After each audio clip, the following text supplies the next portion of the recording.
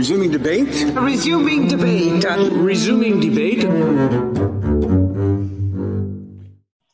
Hi, everyone. Member of Parliament Garnet Jenis here, your host of the Resuming Debate podcast. It's great to be back for another episode. And we're going to have a conversation today about the issue of supply chain slavery. The fact that products you buy may have been made through a process involving slave or forced labor in other parts of the world, and then those products being imported into Canada. Supply chains can be very complex. So what is a morally clear-cut issue? Nobody wants to, in principle, be complicit in using products that are made through slave labor or financially supporting the oppression of other people. It can be challenging to disentangle what products came from where and to unroll these supply chains to prevent products from being imported into Canada. And I've been one of the people saying that Canada has been behind in addressing these issues and in trying to step up and stop the import of these products. But there has been a lot of momentum in this Parliament around the issue of supply chain slavery.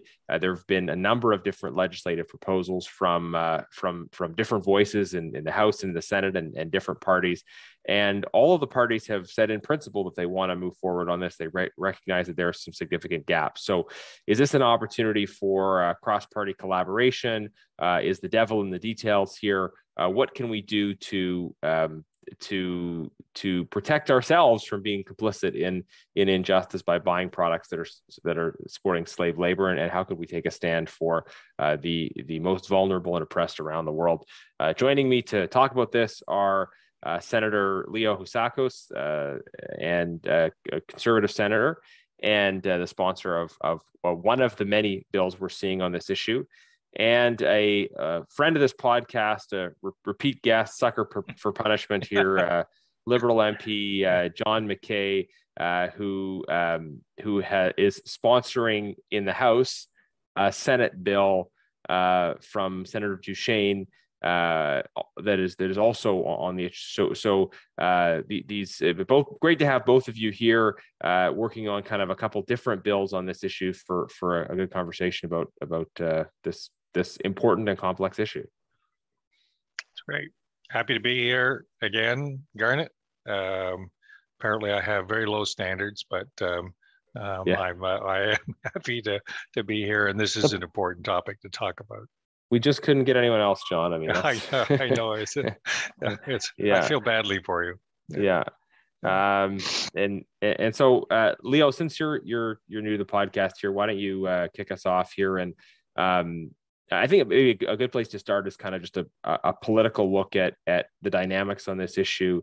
It seems that there's been a kind of coming together of awareness and desire for action here. What do you see as the origin of that? And how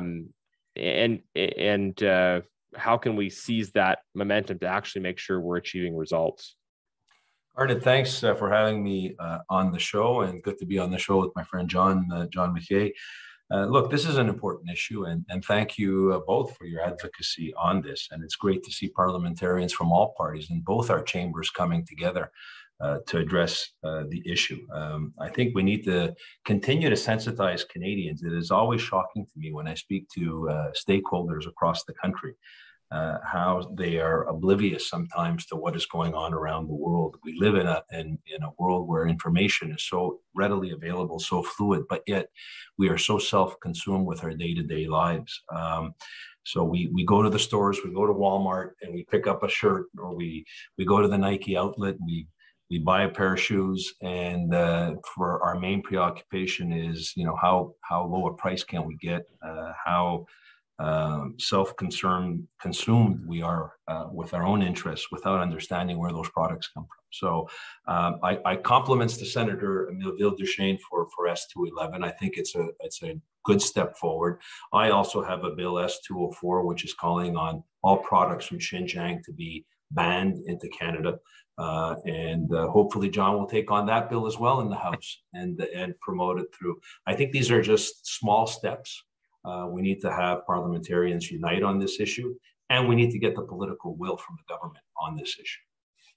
Yeah, absolutely. So the two bills, your bill S204, Senator Duchesne's bill S211, come at this from two different angles. S211 is about reporting requirements for companies, and S204 is about recognizing the particular vulnerability of Uyghurs in terms of high levels of forced labor we know are impacting Uyghurs.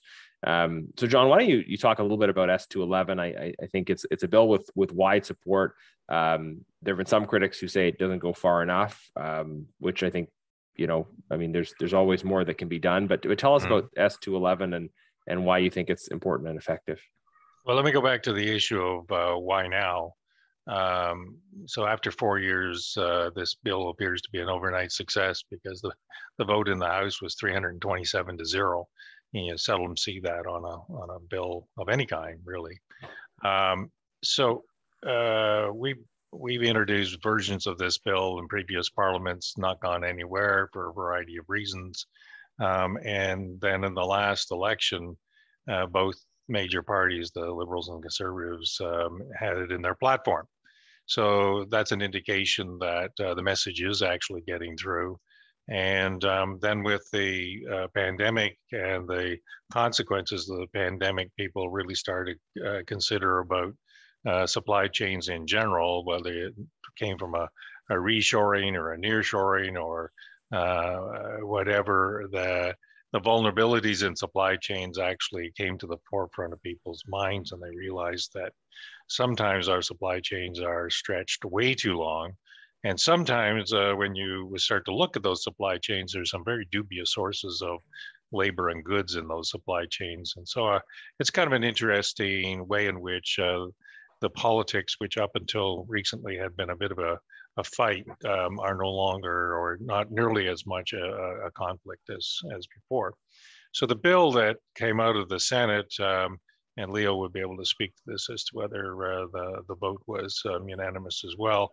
But I know it got a very favorable exercise in the committee hearings. The testimony was quite positive. So the bill is simply a reporting bill that Canadian companies and governments would be obligated to examine their supply chains on an annual basis and certify to the Minister of Public Safety that they are satisfied that they have examined the supply chains and have, insofar as possible, gotten rid of any slave labor in the supply chains, and also have taken whatever steps they need to take in order to be able to clean up those supply chains. So it's starting at a relatively low level of obligation, and it'll ramp up. And the statements we are expecting chief executives and chief financial officers to sign are in the court in a parallel or similar to what you would sign when you are presenting your financial statements to your auditor, with consequences, real consequences. And there is a fine that is associated with the statement if it's a false statement or you fail to file.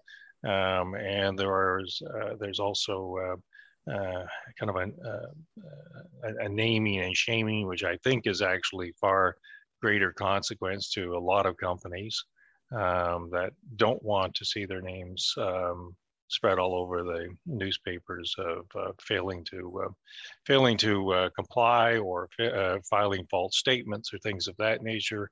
It will have significant consumer implications, but it also has significant financial implications. And one of the arguments that gets made, and you alluded to it, Garnet, was that this is a moral argument. Nobody wants to be buying slave products, certainly not knowingly. And certainly this bill speaks to that. But it's also an economic argument. Our workers in Canada, our companies in Canada can't compete with slaves, just can't do it. And so we're actually cutting off our noses to spite our faces if in fact we don't deal with this issue. And as Leo's bill addresses, there are specific areas that we've got there's a reasonable prospect that the product that is coming out of that area is infected with slavery in some manner or another.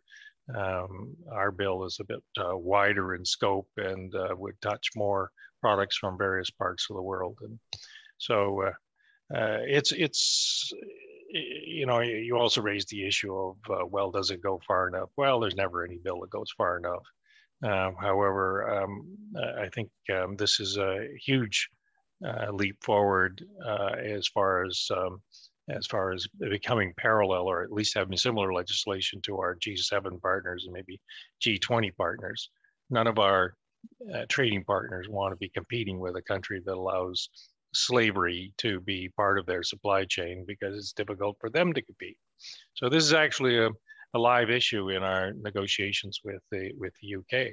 So there's the cheap and cheerful summary of the bill and the issues, the political issues as I see them, and I also see that Senator Miville-Dechêne has joined us. So, Julie, welcome to Garnet's podcast.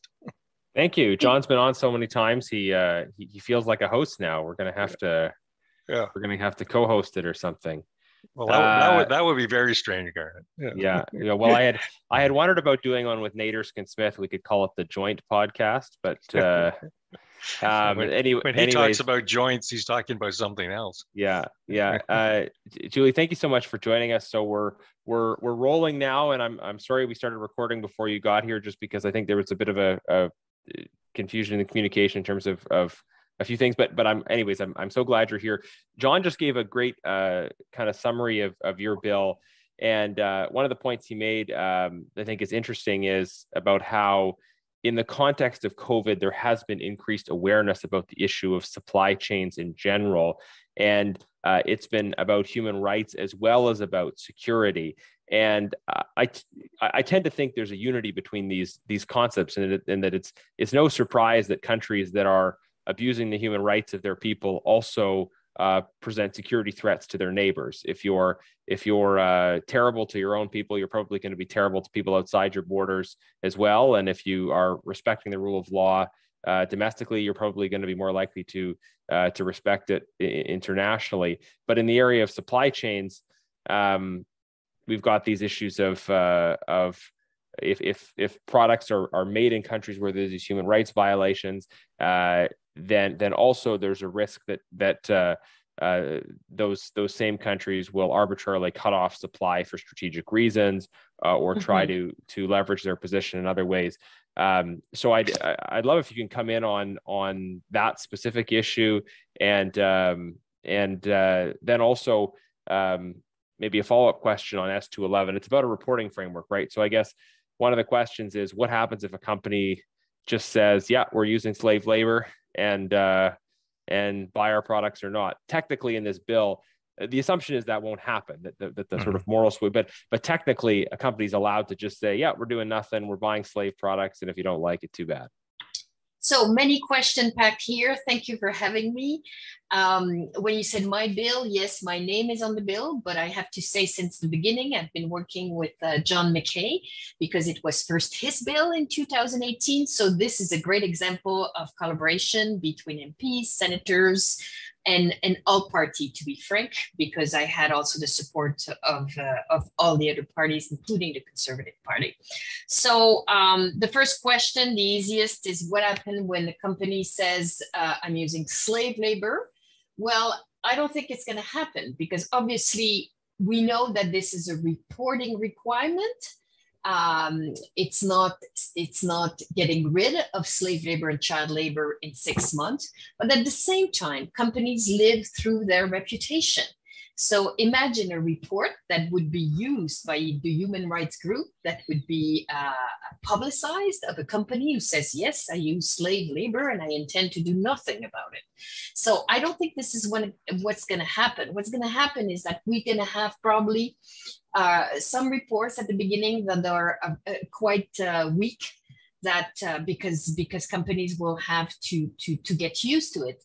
And it will be a question of governance and of question for them of not only reputation for consumers, but also for investors, because more and more investors don't want to be to take the risk of being associated with a company that have slave labor and child labor, and journalism exists.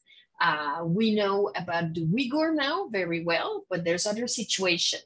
So no, it's not the end of modern slavery, S211, but it's the beginning of a process in our companies, in our government, to be more serious about detecting forced labor and about finding solution. Because the solution, Garrett, is not always to say, let's get rid of this particular company and choose another one. It can be also to try to convince this particular company that if they want to keep their business, they have to clean up their workforce. And so that's also what can be done. Your other more complicated question, yes, there are absolutely links between countries that do not respect human rights and forced labor, and we see that in China, absolutely. But I would say forced labor, and particularly child labor, is also linked to poverty, to lack of security in general. So, there's a reason why children are in mines in Africa. It's because their family are sending them there because they want money, because they want to survive. They need food. So obviously, when we tackle child labor and slave labor through what we are doing, we are not tackling the larger issue of poverty and of inequality in the world. And I know I will sound idealistic, but this has to be done too. Poverty is a great reason for continuation of child labor. And so we need to do better as a rich country on that too. So yeah, that's a great point, and picking up on that, because it is a challenging one with this legislation in terms of thinking about families that are in that very difficult situation of saying, we want our kids to be able to not work and go to school. We're also in a situation of desperate poverty, and the ideal, of course, is that they not be in that situation. Given that situation, what would you say, and maybe you've had these opportunities to have conversations with people in these countries who are in these situations about those who are concerned? What's the impact for their ability to as a family supplement their livelihood? Well, I think eventually not only the companies that are deciding to have better work conditions and not to use, and we're not speaking here about work conditions, but violation of human rights. But those companies have to, at this point, proactively try to do something in cooperation with the groups on the ground, with the NGOs, to try to make sure that this particular child who was working can go to school, either by a grant, either by helping the family. So there is, I find myself, a moral responsibility for companies to act. And also, don't forget, in all those countries, there are groups that are involved, human rights groups and groups against poverty. So the civil society can also help. But it's true that there's a danger if we cut children from jobs. Will they go further down in darker places than they were already? We're conscious of all that. So I have to say there has been an amendment to S211. That's my colleague Armina Gerba, who's originally from Cameroon, and who has been a child herself working, did put into that particular bill. And it's a great amendment. It says in the different things that companies have to do, they have to think about the aftermath of what they're doing. So, obviously, we won't be able to verify all that, but it's part of this long process because nothing will happen overnight. It's a long process of responsibilization about what we consume and how it's done and who's paying the price. Yeah. The other way I would answer that question, Garnet, is if it becomes known that the product that is infected with supply chain slavery is no longer a saleable product, and that purchasers of that product are one way or another, whether it's because of the legislation or for other reasons whatsoever, are switching, if you will, supply chain lines. I dare say that will have a salutary effect on those who are trapped, that the people that Julie is talking about. Because if I can't particularly pick an example, but if 3 or 4 steps down the line, there is a clear indication of slavery, and we'll say that the ultimate product, the purchaser of the product is a Canadian company with a reputation that it wants to protect, not only for the purposes of its customers and not only for the purpose of its own morality, but not only for the purposes of its financing and its shareholders. And they say, well, we simply cannot buy your product. That's gonna change things. I hope it changes for the better. I'm not so naive as to think that other issues might not arise, but that will be a happy outcome of the bill, and it will not necessarily be realized immediately. I'm going to bring Leo in to talk about his bill in a minute, but just to respond quickly, I mean, I think there's a couple points in which you said that are really important. One is just, in terms of the legislative process, a lot of what we do isn't to pretend that we can solve a problem in one bill, but sometimes we have these bills that plant a seed, that expose information, and we fully expect them to kind of work their way out through time. And you're talking about that. You're talking about how, you expect at first certain things to happen, and then there to be kind of a building momentum around it. This is what I believe strongly. Yeah. I've been explaining that for 2 years, Garnet, that our bill is a first step. And that's how we see it. I'm learning compromise as a MP, as a senator, which as a journalist I was not inclined to do. I just had to report reality. But legislation is about what's possible, what's feasible, how you change mentalities. And I think we're late on the game in Canada. We're starting after others, but we have to have companies understand what's happening, do their due diligence. And all of that can be done very quickly in very big enterprise where they already have lots of people checking things and governing. But, I'm in the bill, it's for the companies of 40 million and plus in terms of revenues. And some of them don't have, all the expertise to do that quickly. So we have to be a little bit patient, not too much, but a little bit patient to have this new mentality that this is as important as your financial statements. But just before you bring in Leo, Garnet, I'll give you a little anecdote, an anticipated anecdote. My daughter works for one of those companies. My daughter is charged with the responsibility of implementing this bill. And she, of course, got pushback from the senior executives or even middle executives saying, well, we can't do this, we can't do this. And ironically, Rachel is saying to them, look, you either get our supply chains cleaned up and examined so that we can sign these statements, or the government will do it for you.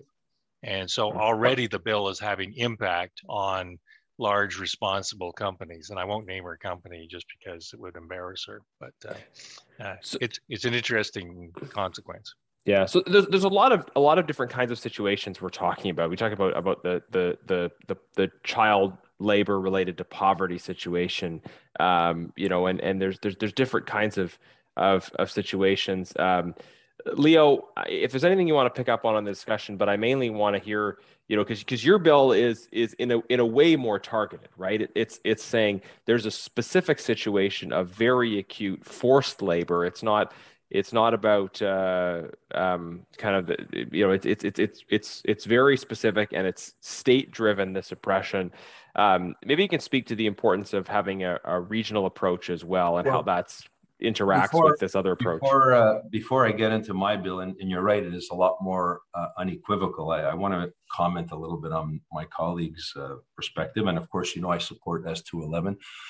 And as I mentioned at the outset of this podcast, it's one small step of many steps, parliamentary steps, that we've been trying to take in order to garner attention to this issue. The truth of the matter is, I've been around Parliament now a little bit longer than 2 years, and my patience is running out.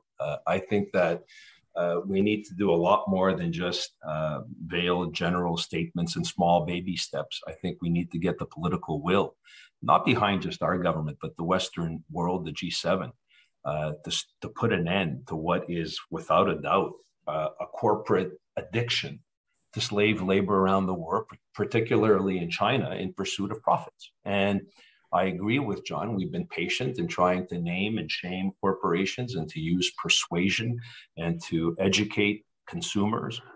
Clearly, it hasn't been working, either because the media hasn't also been helpful in this. Julie, in her previous life, was in the media. I'm not particularly pleased. I find it a gargantuan effort to garner attention from your past colleagues when it comes to reporting to issues of this nature. And it's always beyond my understanding of why some of these outlets refuse to shed light and help deal with the issue. The other element is that we've had a custom tariff act on the books now for a couple of years, a very rigid one. We have elements of CUSMA and NAFTA before that, which made it clear that our governments were supposed to take action against products that use slave labor. And that is both in the United States and Canada. And yet, if we look at the application of the Custom Tariff Act in the last almost 2 years, nothing but kiss has been done. And it hasn't been done for a variety of reasons, because the tools aren't there for CBSA. They've been the first to highlight that they don't have the tools and the capacity or the political mandate to take action. There's been one container that was detained over the last 2 years, and that container after 35 days was released. So clearly we know these things are happening in the supply chain around the world.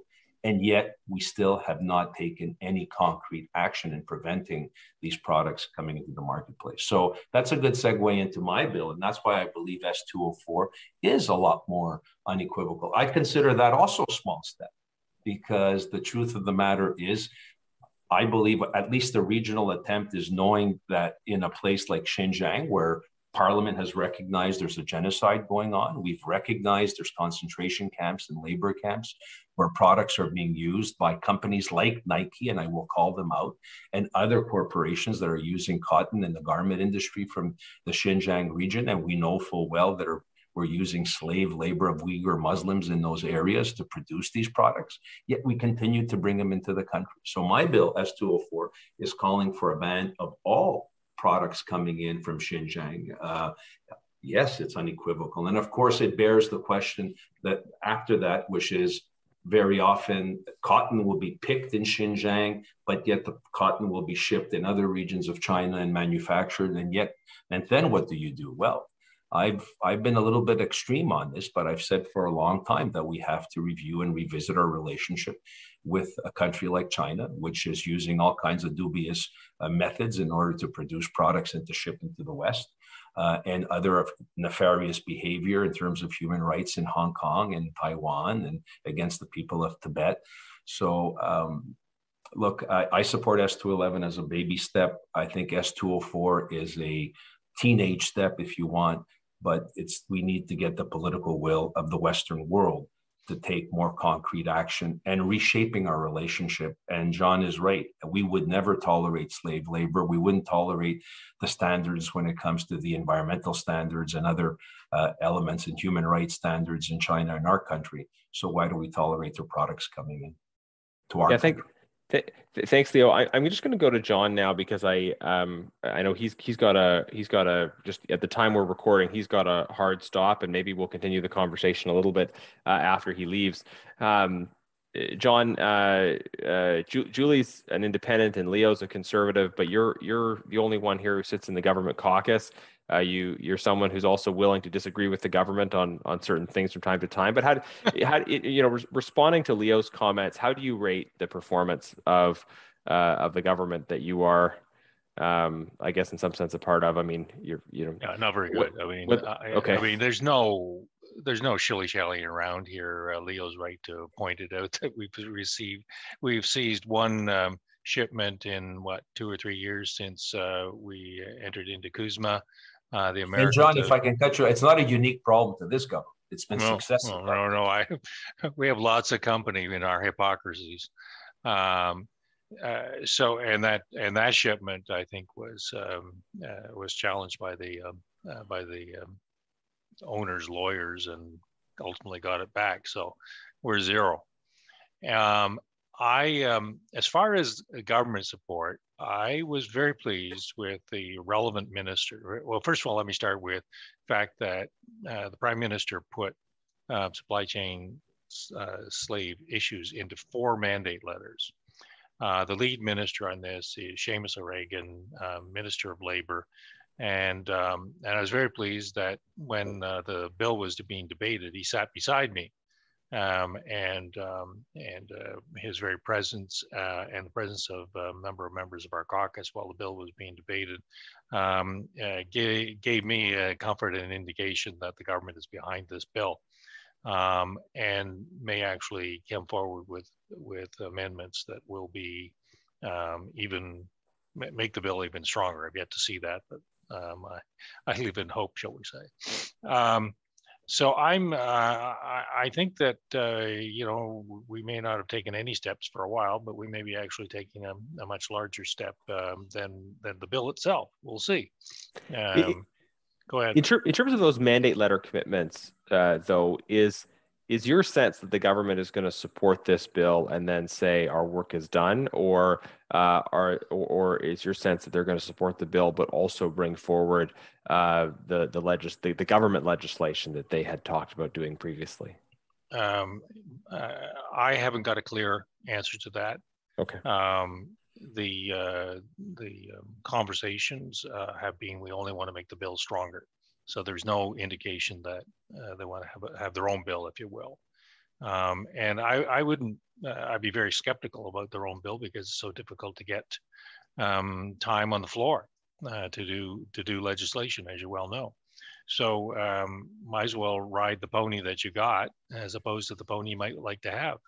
And so S211 is the pony that we've got. And if in fact we can get acceptable amendments, then I will be back to Julie with the bill and asking her to get her and Leo and their colleagues to accept the amendments. But I have yet to get a definitive answer on that. I'm anticipating that will be coming forward fairly shortly, but it's a heck of a lot better position to be in where you're working with the government as opposed to other bills where I've been working against the government.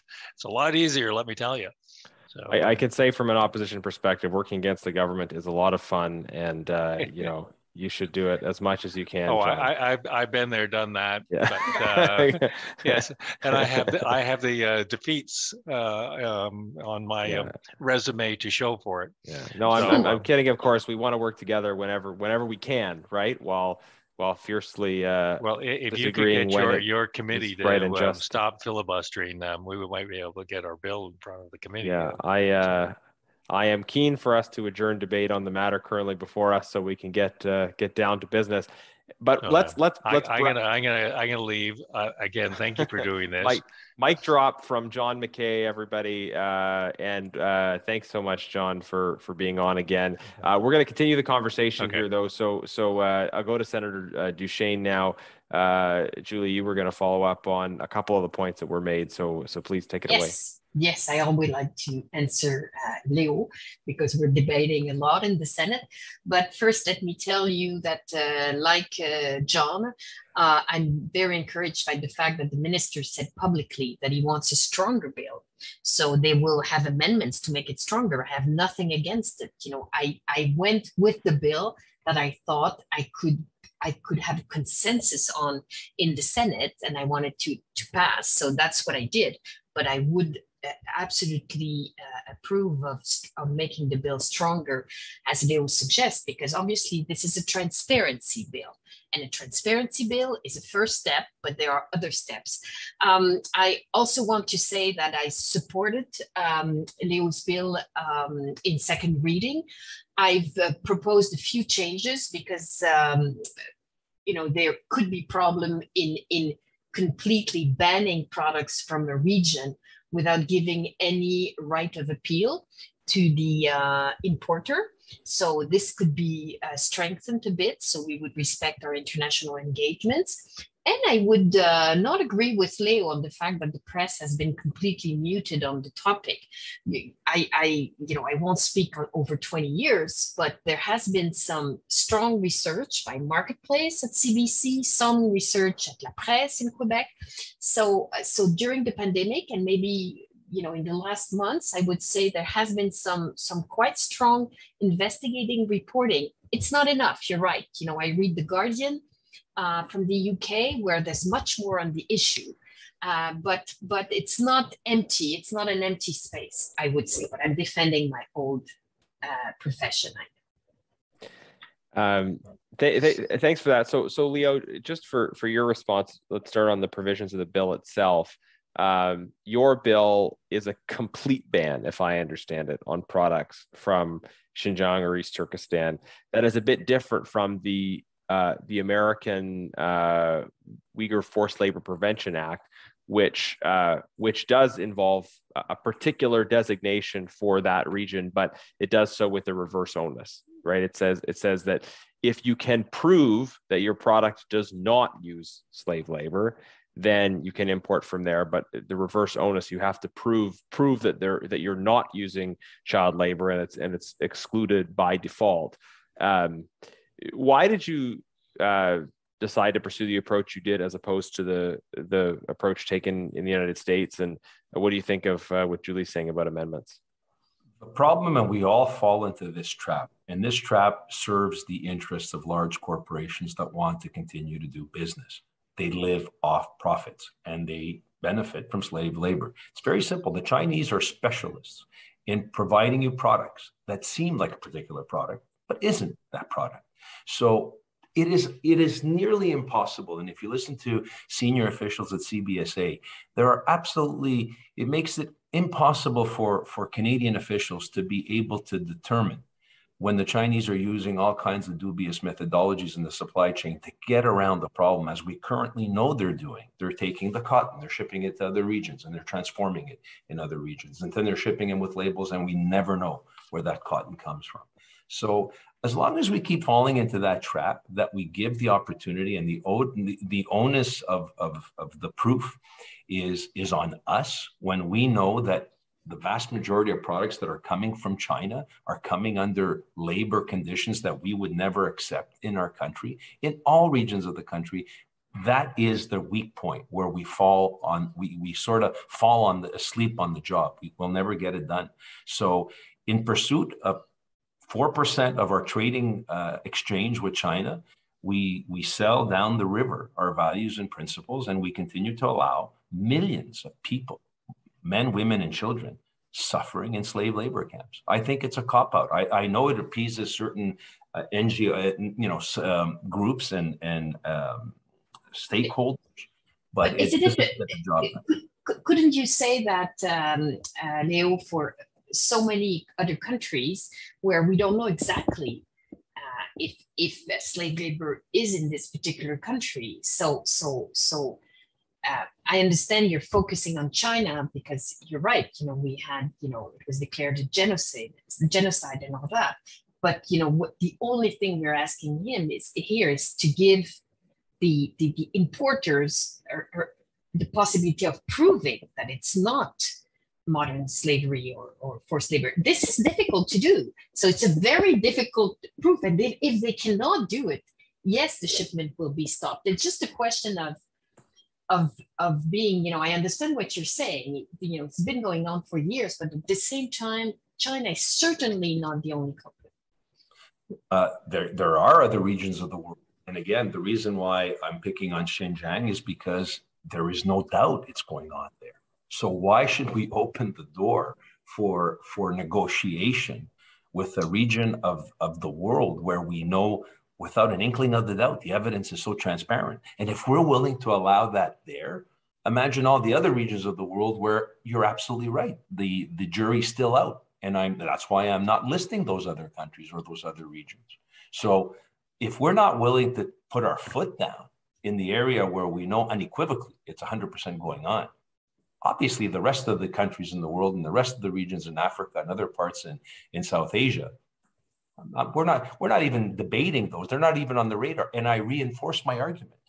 NAFTA, CUSMA, the Custom Tariff Act, absolutely zero impact. There has been no political will on the government. And I'm sorry, I'm not convinced that CBSA and the ministers involved and responsible are willing to have the political will to put their foot down. That's why they're embracing a law that is so flexible. It's so elastic that it will continue. I have the same criticism as you on the borders and on the fact we're not arresting enough shipments, that there should be either more money, more expertise, whatever it's needed. And I think it's also our privacy laws that are at stake, because believe it or not, but when we arrest a shipment, we don't say who is importing, and we don't name the company. Right. And I am sorry, but the whole idea to change the industry companies' behavior, you have to say publicly, this is a company that could have a shipment with forced labor. And if we hide everything, well, I think there's a problem there too. Yeah, I think I understand sort of the fault lines in this conversation. It's an interesting one. I mean, clearly you're both very engaged on these issues. The point Leo is making is, if we have an airtight ban, then there's no wiggle room, and there's nothing coming in. What you're saying, Julie, is that there's that if you establish that high bar that they can prove the negative, that they're not using child labor. I mean, one wonders. I mean, if that would even be used, or how frequently it would be used, that someone would be selling us products from East Turkestan or Xinjiang that did not involve child labor, where they could in fact verify that was the case. Nonetheless, it provides a wiggle room that is in principle just. I mean, if you can prove that you're not using child labor, why not?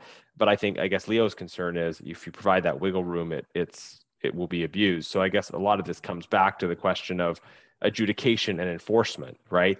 So we need to step up the adjudication and the enforcement function here, so that we're doing a better job of identifying the problems and responding here. It's not easy, but we also have, the GATT commerce agreements, and Canada has to kind of respect the spirit of that. Right. So that's why, this appeal process, brings in the fact that by doing that, we would respect some of our engagements. Yeah. Let me wrap up with this question to both of you. And it's sort of maybe an underlying question about activism, political work on this and other issues. I get the sense that there's some disagreement among people, that you two and John as well, just different points of emphasis on the issue of sort of patience in activism, right?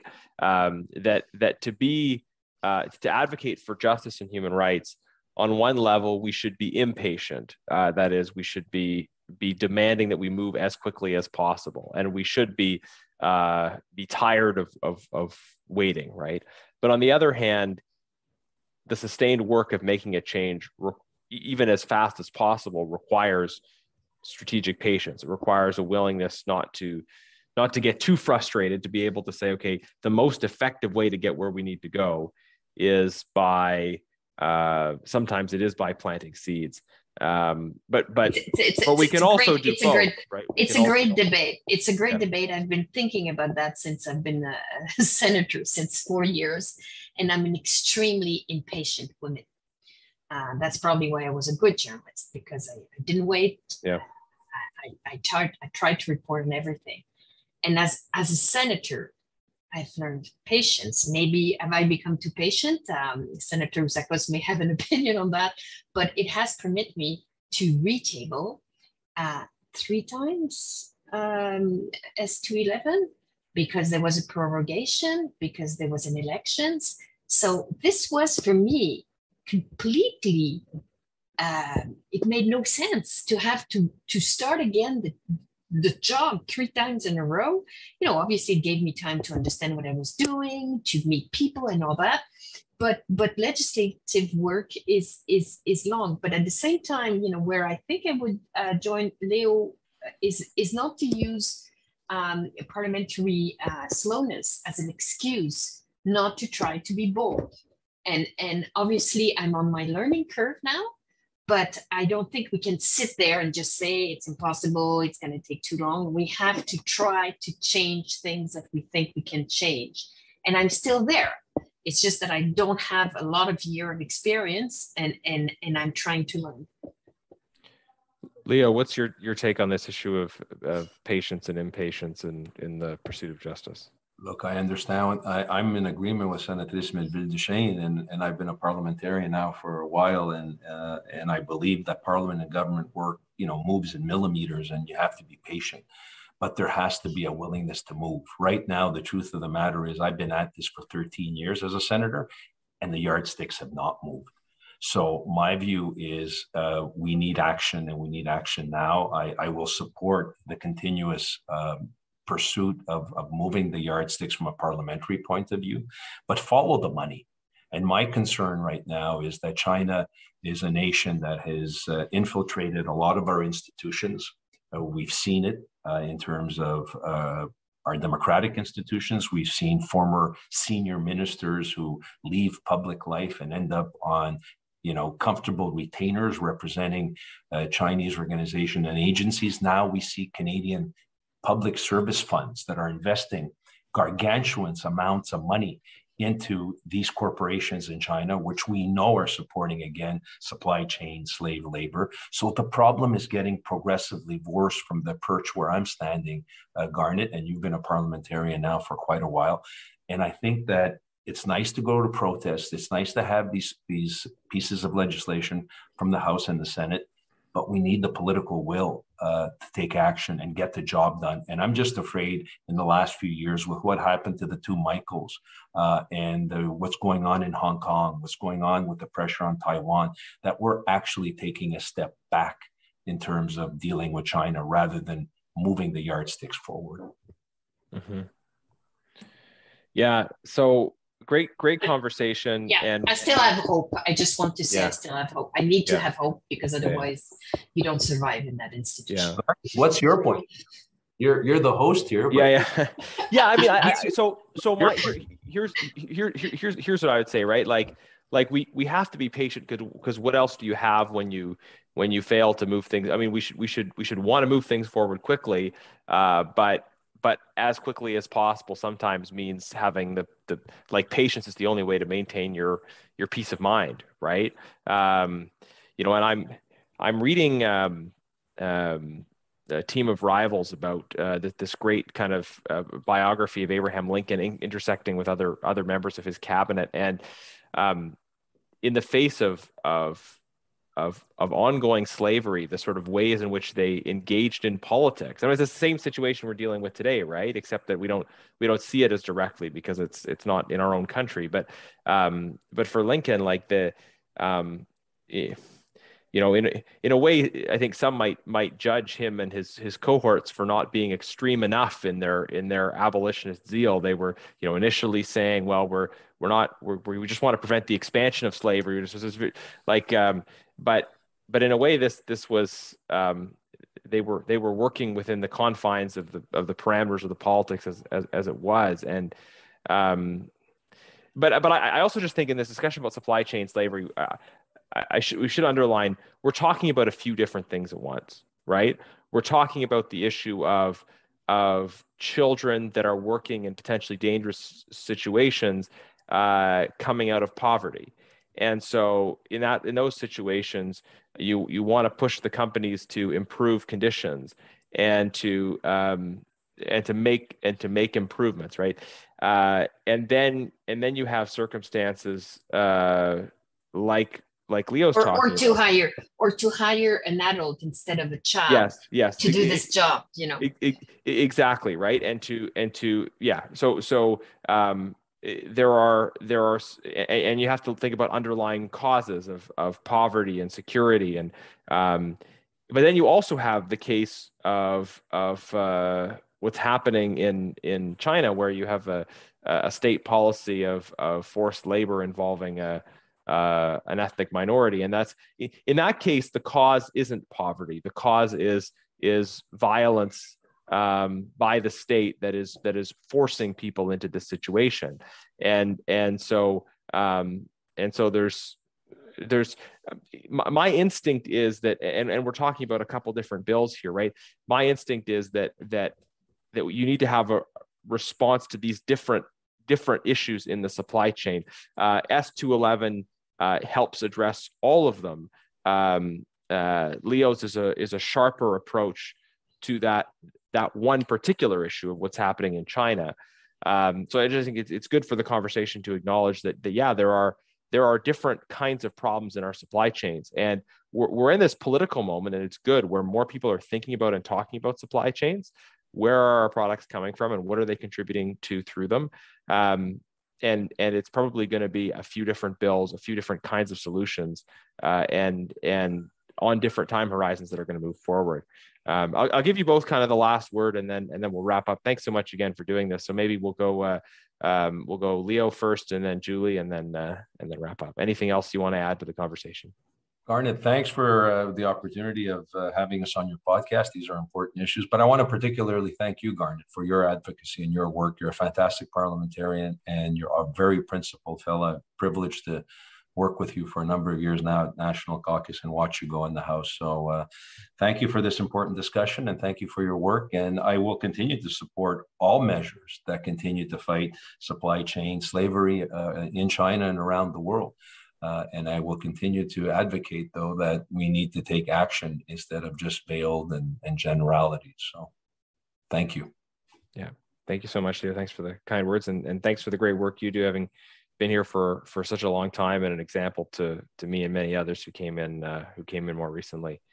And Julie, thanks again. Well, I would also say the same thing. Thank you for having me. It's for me, it's an important issue. We cannot tolerate violation of human rights. It's not right, and we've done it too long. I believe, as Leo Housakos was saying, it's a question of money. Look, those companies who are looking for the lower price for the merchandise, this should not be the only criteria. And obviously, some like it because the products are cheaper here, but it's not worth it because on the other side of the ocean somewhere, there's somebody suffering. And to be frank, there is also forced labor, much less, but there is some in Canada. Mm-hmm. And obviously in places we don't look, but there are some. So we're not completely, I would say, innocent. It's just that because we're richer and we have less poverty, we have less. Mm-hmm. So thank you again, Garnet. It's a very nice meeting you. It's the first time we meet because we're so far away, the Senate and the House of Commons, that we never meet. Yes, this is one tragedy of the renovation, among others. But the the House of Commons and the Senate used to both meet in center block, and now we've moved west and you've moved east. And but at the same time, we've got these virtual tools, and it's great to connect with you here. So folks, thank you for listening. If you've just encountered this episode, just be aware that we have we do weekly podcasts here on Resuming Debate. We're going to take a bit of a hiatus in the summer, so we're going to do a couple more coming out before the end of June. Then we'll do a hiatus in July and August, and it'll give you a chance to go back and listen to some of the great earlier episodes, and also catch up on some time with other things. But it's been great having this platform to delve deeper into issues. We have the short, punchy cut and thrust in the House of Commons, but to have a podcast where we bring people on from different political backgrounds and delve deeper into these issues, it's been a lot of fun. So please, if you don't already, subscribe to the Resuming Debate podcast. You can find it wherever you get your podcast platforms, and leave a 5-star review. And we will be back with weekly episodes until the end of June. Thanks so much. Thank you.